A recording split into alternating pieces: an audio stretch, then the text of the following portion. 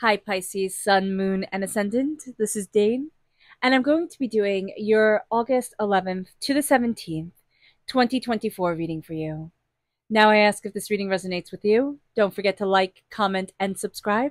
It helps me out tremendously. It gets this channel seen by more people, so thank you so very much for doing so. And if you're interested in a private reading, check out my website, daneharttarot.com. It's listed in the description box below, and I look forward to reading for you.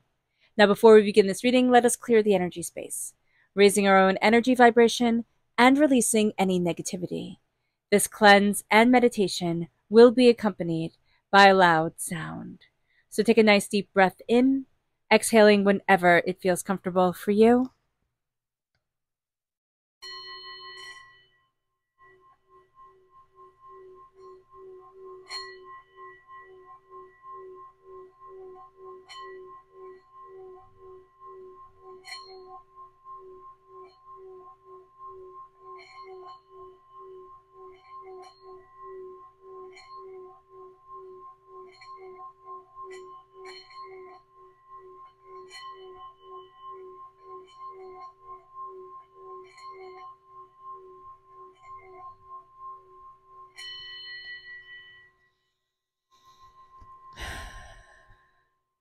Releasing all negativity from the body like storm clouds, letting yourself feel calm, centered, and at peace as we enter into this safe and loving space.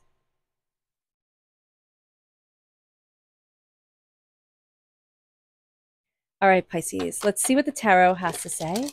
Angels and spirit guides, show me clearly. Guide this reading and show me clearly, angels.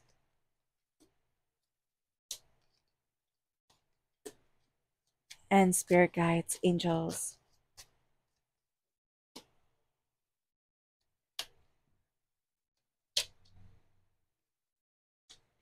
And spirit guides, show me clearly. Guide this reading and show me clearly.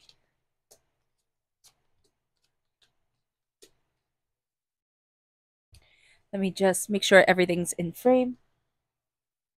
All right, perfect. Now let's see what Spirit has to say. Now, if you're interested in entering to receive a free reading, there are 3 things that you have to do. You have to like, you have to comment with a butterfly, and you have to subscribe. A person will be chosen at random and announced at random. So good luck to everyone. And hit the bell notification so you can be notified when the winner is announced. Angels and spirit guides, show me clearly. This is resourcefulness. Pisces, you are a heck of a lot more resourceful. You're a heck of a lot more, like, scrappy, scumpy, like, I got this type of energy than you give yourself credit for. So really embracing that, embracing the thinking outside of the box is going to be really important.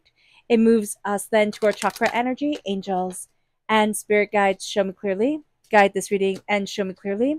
This is nurturing reverse. This is the Earth Star chakra. So there's a blockage in the Earth Star chakra, which is located 6 inches below our feet. And what that means is that we need to visualize ourselves grounding to the earth, connecting with the earth, like a tree, like tree roots going down into the earth, sprouting from our feet.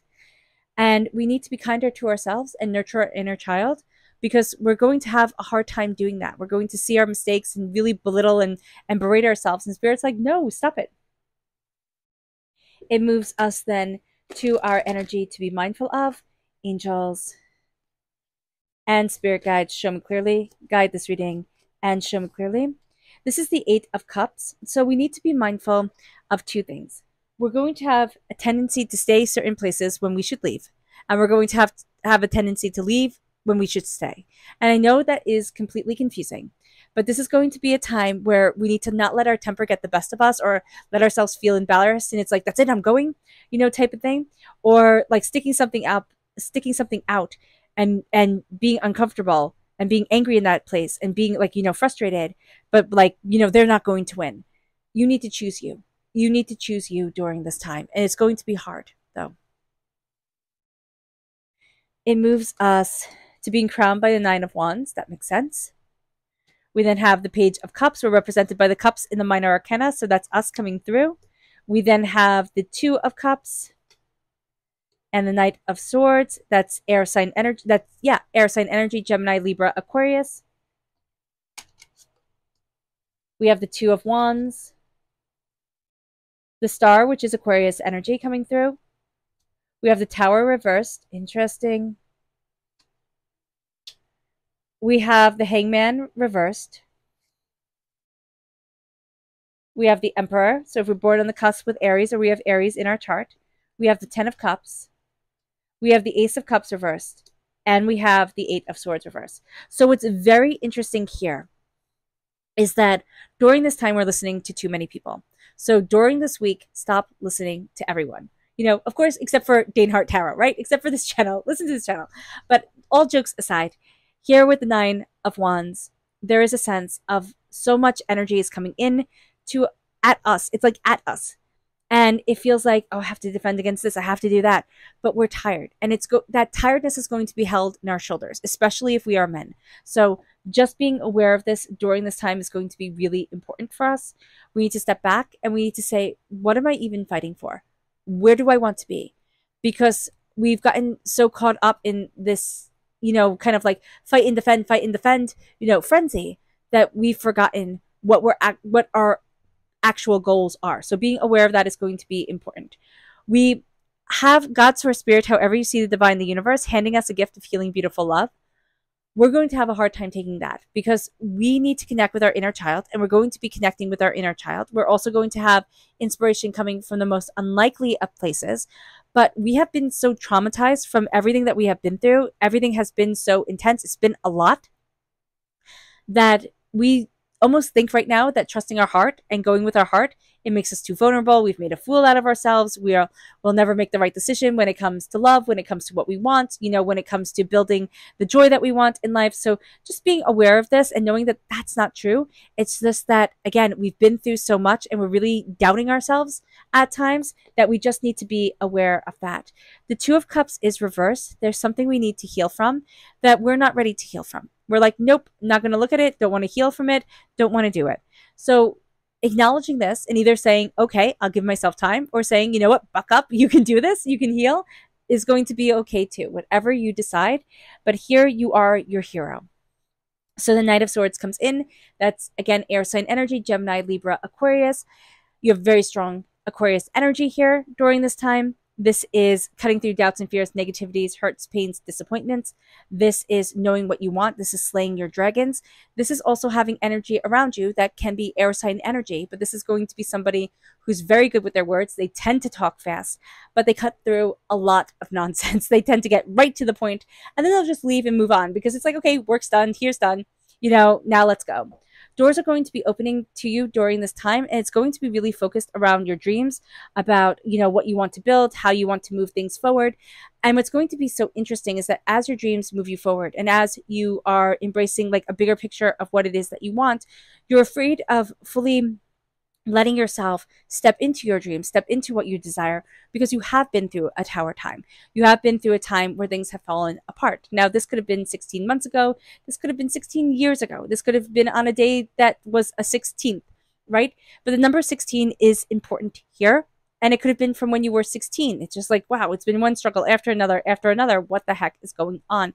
You've started to doubt yourself. What you're going to see here now is that you're not going to be able to rebuild exactly as it was. That's okay. Things like chapters get to be done. But what you're going to do is you're going to be looking at what is left behind and saying, how do I form what I want? How do I build what I want? How do I move forward how I want to? And as we look at things differently, we start seeing ourselves as like, we almost start seeing like there's a crown on the floor. Somebody has to rule. This is your life, Pisces. Somebody gets to rule it. Put the crown on your head, embrace what you desire, move forward in your tenacity, and go after what you want. You also have very strong patriarchal energy coming forward in the best possible way, masculine energy coming forward, sacred masculine energy coming forward in the best possible way. You either have role models that you know in real life, or role models that you don't know in real life, but that are helping shape you, forge you, gain this bigger understanding. Choosing your happiness is going to be the best thing that you can do. And also put blinders on, kind of like, horse blinders when horses are running. Put blinders on and look at your race only. It will be so easy to look at everybody else, and then you'll get tripped up. Then you'll make your mistakes. Look at what you love in your life. Look at what brings you joy in your life, and keep on going after it. With the Ace of Cups reversed and the Eight of Swords reversed, well, we're getting out of being stuck in our own head, but we also think we're not worthy of gifts and happinesses to come our way. And that is just a bold-faced lie. So being aware of that and releasing that and saying, I am letting in all gifts from the universe, I am immensely blessed, is going to be astoundingly important. It moves us to our chakra energy, well, our spirit energy. This is invigorate, the juniper. We are being invigorated. We're being emboldened. Our energy is gaining momentum.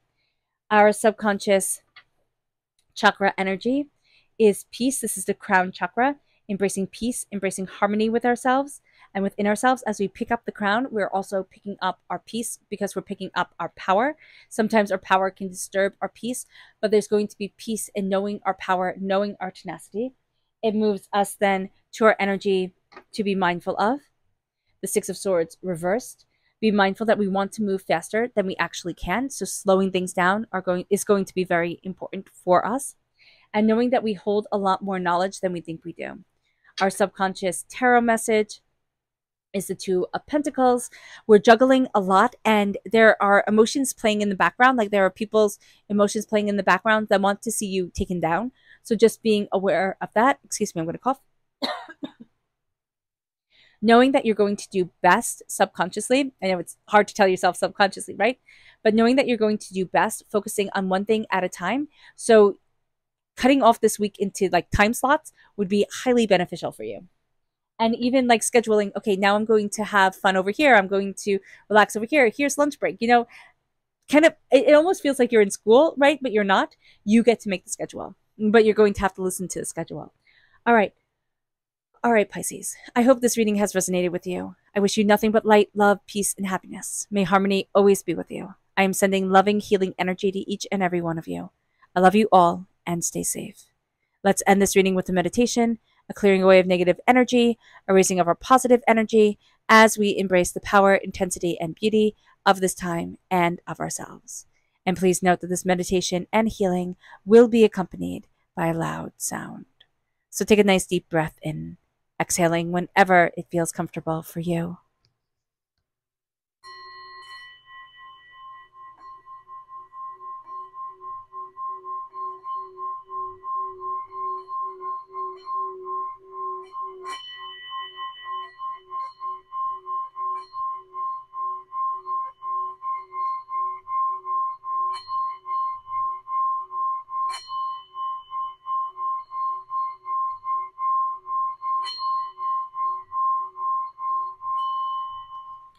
May you move forward in peace and in harmony, Pisces. May blessings and prosperity always be with you. I love you all. God bless. Bye.